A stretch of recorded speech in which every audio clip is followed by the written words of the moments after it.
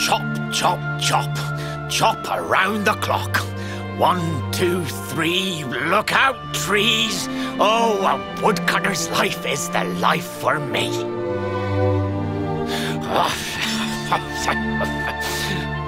What in the world? I repaired the bridge only yesterday, and now some blighter's gone and destroyed it again. If I ever find out who did this, I swear I'll... Ta-da! You called? Tricky devil at your service. I went to a lot of trouble to smash at this stupid bridge. I'm not about to let you fix it again. Here, get a load of my devilishly tricky shapeshift beam.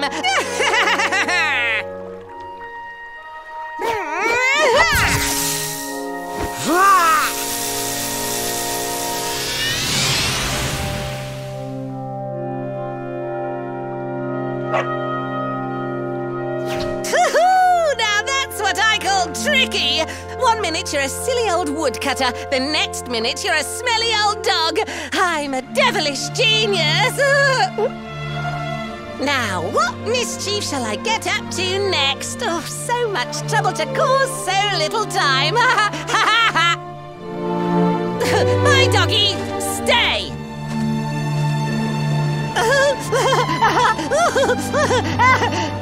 Ooh. An empty treasure chest. I think I've just hit upon my most devilish trick yet.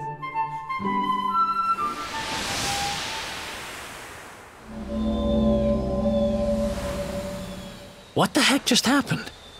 You touched that plant and then I saw all this crazy stuff.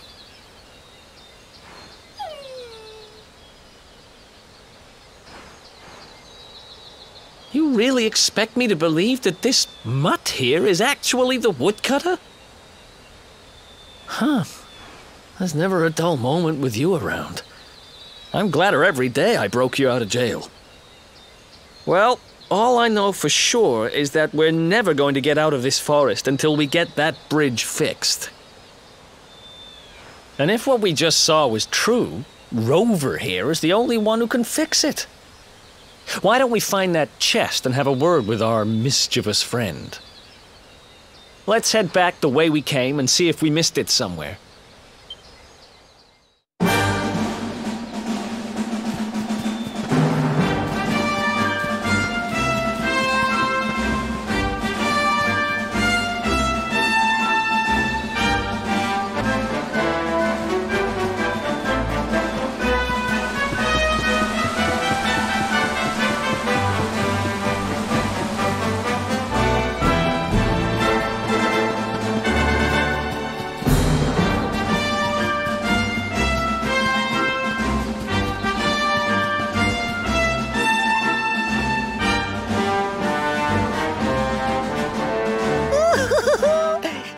My next victims. Ta-da! Introducing the one, the only, Tricky Devil! Hi. Hey, you're supposed to be shocked by my devilish trickiness. No? Time for plan B then. Take this! Ha!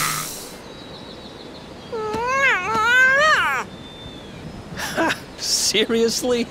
The only thing I'm shocked by is how lame you are. What did you just... Oh, cheeky devil! Don't you know who I am? I'll teach you. For my next trick, I'm gonna beat you to a pulp!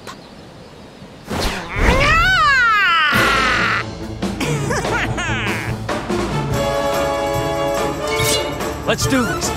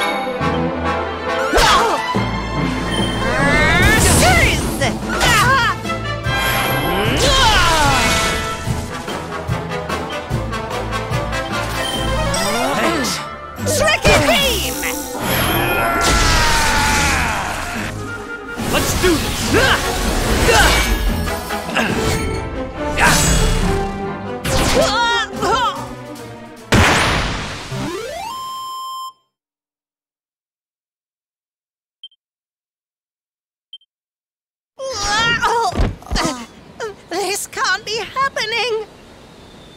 Looks like the joke's on me this time.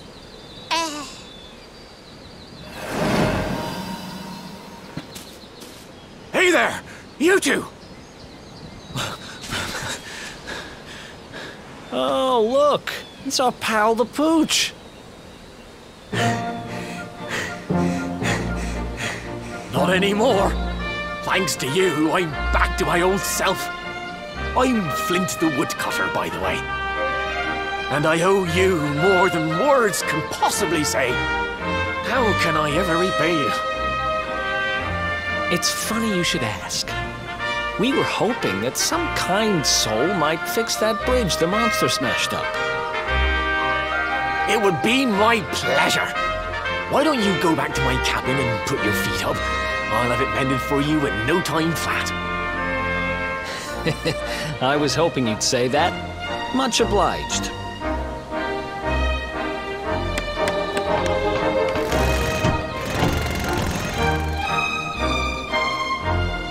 Sorry to have kept you waiting, but I'm happy to announce that the bridge is fixed. In fact, it's even sturdier than ever.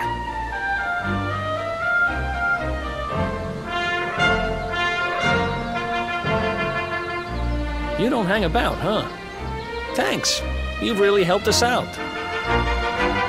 Now, young fellow, about this vision of me being turned into a dog you saw when you touched that glowing plant. The more I think about it, the more certain I am.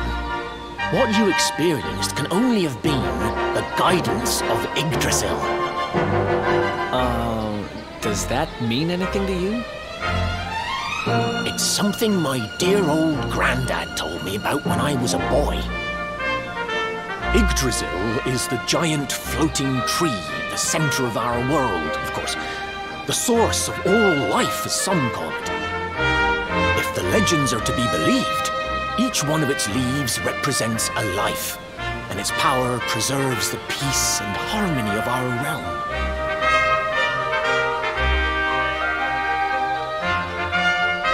The glowing plant you found in the forest is actually a part of Yggdrasil, a piece of root poking through from beneath. It's said that the world tree can choose to communicate via her roots, but only with certain very special people. And that's what my granddad meant by the guidance of Yggdrasil. He was talking about just such visions as you saw. It's all coming back to me now. As a boy, I'd spend hours talking to the silly old thing, but did anything ever happen? Not a bit of it. But you, young man, you're different. You're one of the special ones, chosen by the world tree. And you've got grey hair, too. Life just isn't fair. So not only are you the luminary, you're also Yggdrasil's favorite little leaf, huh? Some guys have all the luck, I guess. Well, we can't stand around talking about how great you are forever. Come on.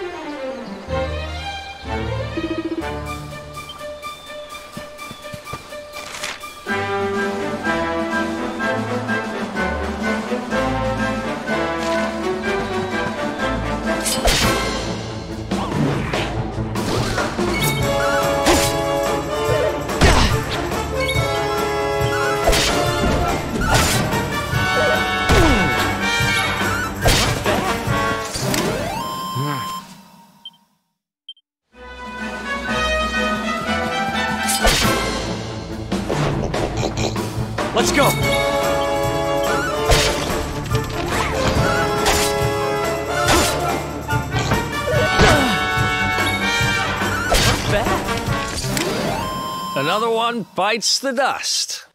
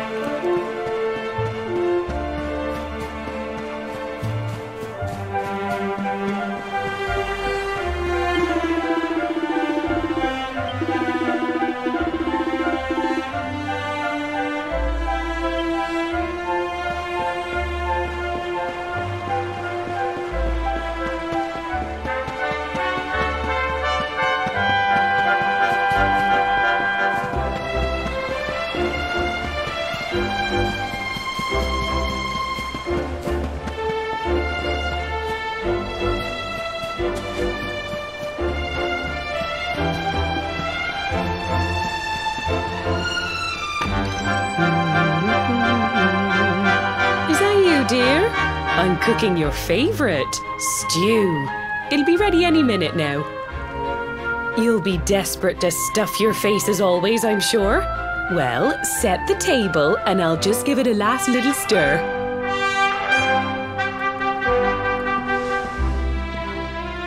Whoa! Who are you? And what are you doing in my house?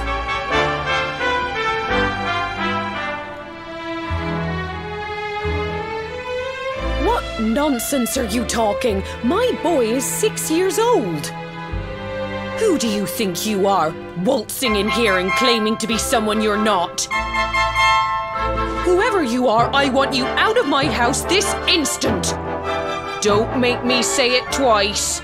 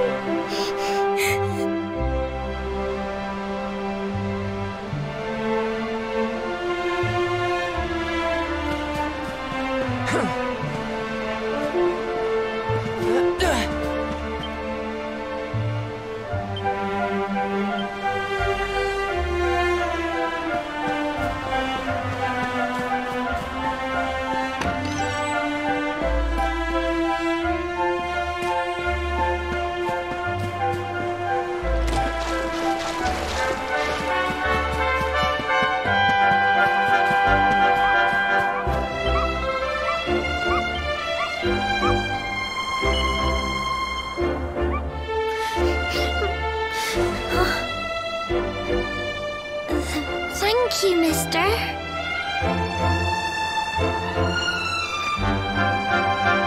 My name's Gemma. Who are you? But that can't be right. Oh, wait, I get it. That's not your name. You mean you're looking for him, right? He went to look for Chalky. Come on, follow me.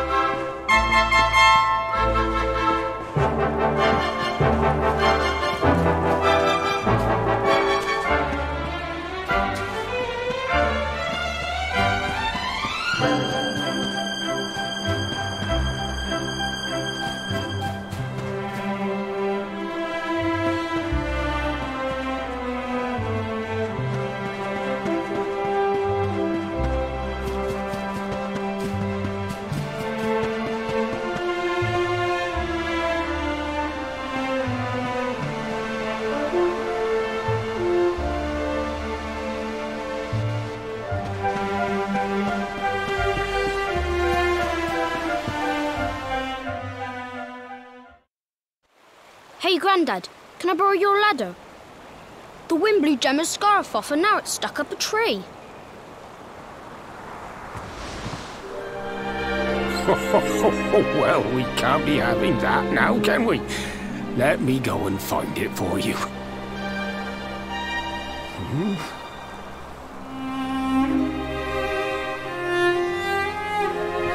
We don't need the ladder anymore. That nice man over there got my headscarf down for me. He said he was looking for you. Is he a friend of yours? Nope. I've never even seen him before.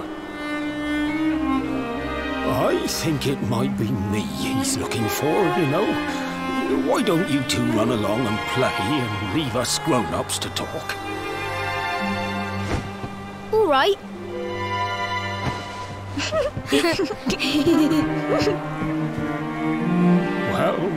Well.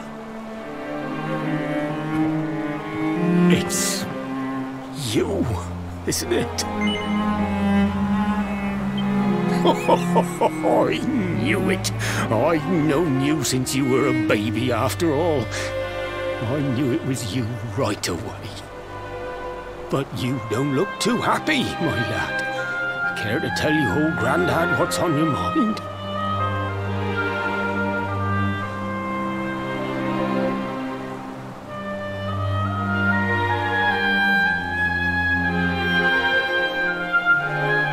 I see. So, you're from a future where I'm no longer around. Well. And King Carnelian went and threw you in the dungeon. And to think I trusted that he'd do right by you. If I'd known how things were going to turn out, I would have told you everything, instead of hiding the truth from you for all those years. But you don't have time to be listening to an old man's regrets. Here's what we're going to do. If you head east out of the village, you'll come to Cobblestone Falls, as you know. Go there and dig in front of the three-sided rock. Got that? The three-sided rock at Cobblestone Falls. You'll know the one I mean.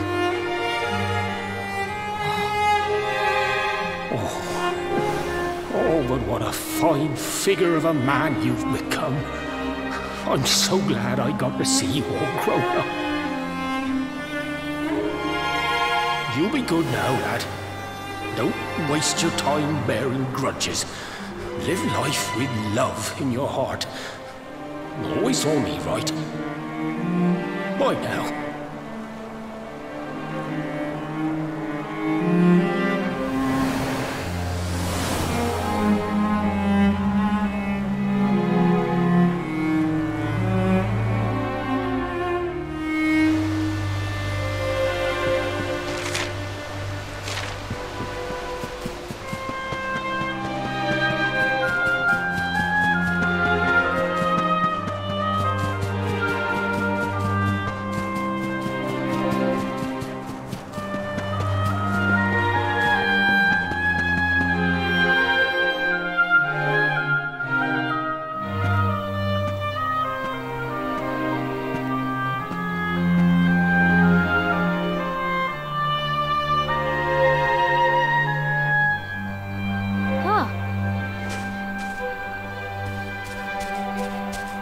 Thanks for getting Gemma's headscarf back for her. Come back and play any time you like.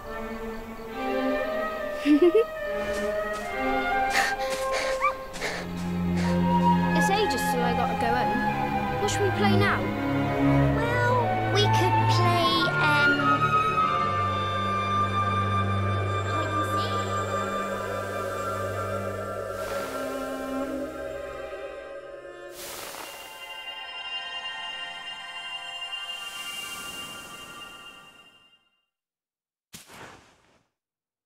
Are you okay? I lost you for a minute there. Not surprising, I guess. I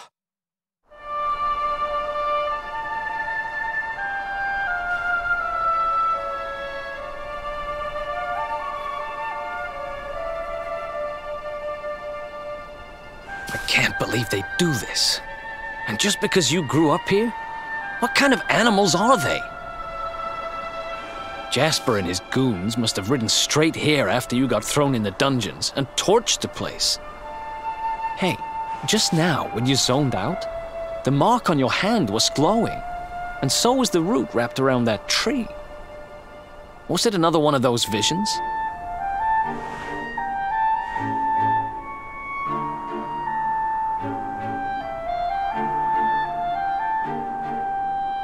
Wow. So you went back in time and spoke with your granddad and yourself? That is seriously weird. Must have been the root here. It must have the power to show you the past. Well, if what your granddad told you was right, then we need to head over to Cobblestone Falls. Where did you say it was? East of the village?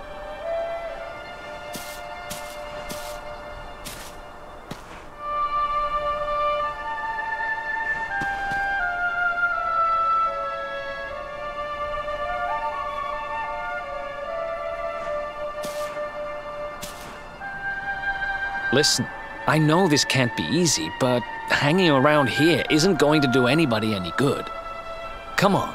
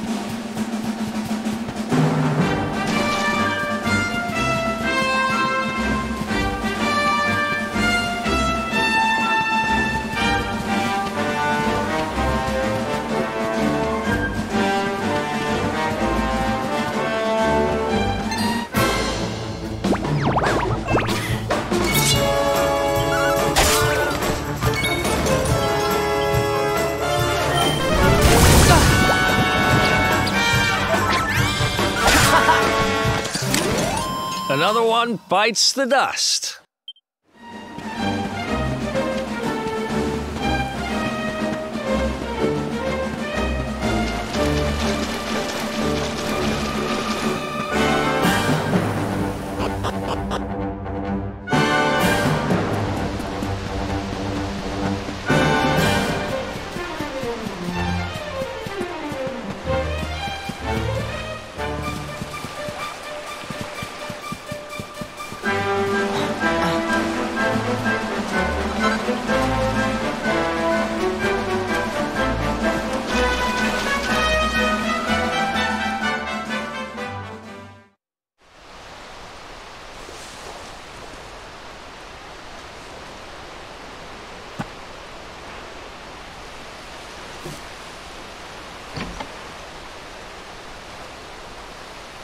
Letters, huh?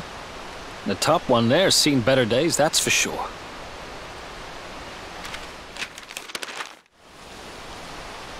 My dearest, darling baby boy, when finally you come to read this, I will almost certainly be long dead. You see, not long after you were born, our beloved kingdom of Dundrasil was attacked by an army of monsters. I was forced to flee with you in my arms and expended the last of my strength in ensuring that you escaped to safety. If you are fortunate enough to have been found by some kindly soul, you must seek out the King of Heliodor when you come of age. Our kingdom and his have long enjoyed close relations, and your father and I would trust him with our lives.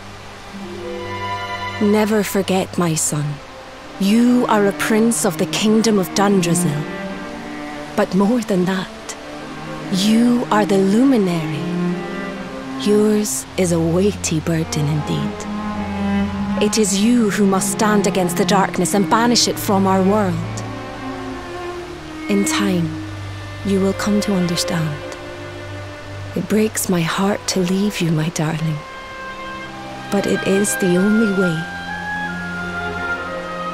I only hope that one day you will learn to forgive me. It's from someone important to you, right? Your mother or something? Don't worry, you can tell me about it later. What about the other one?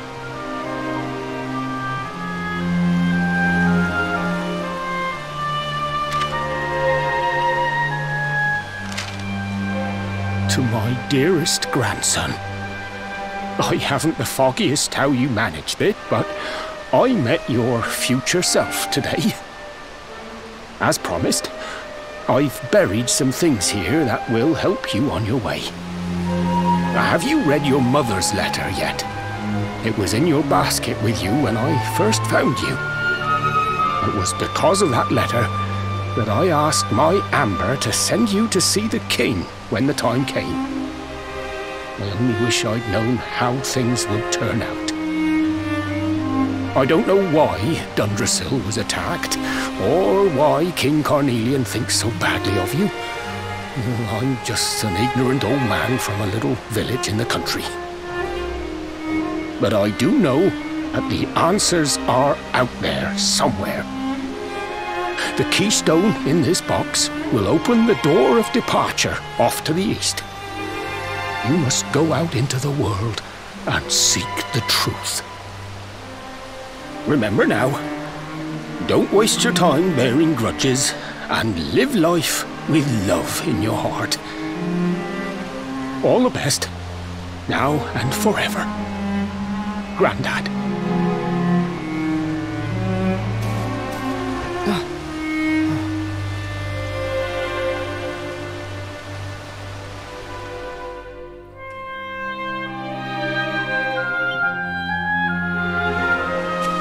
So we use the keystone to open the door of departure and head out into the world, huh? Well, sounds easy enough. You better believe I'm coming with you. You said it was just east of here, right? Well, what are we waiting for? Oh, I know what we're waiting for.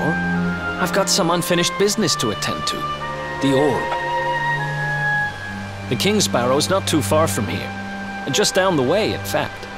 Let's go claim what's rightfully mine.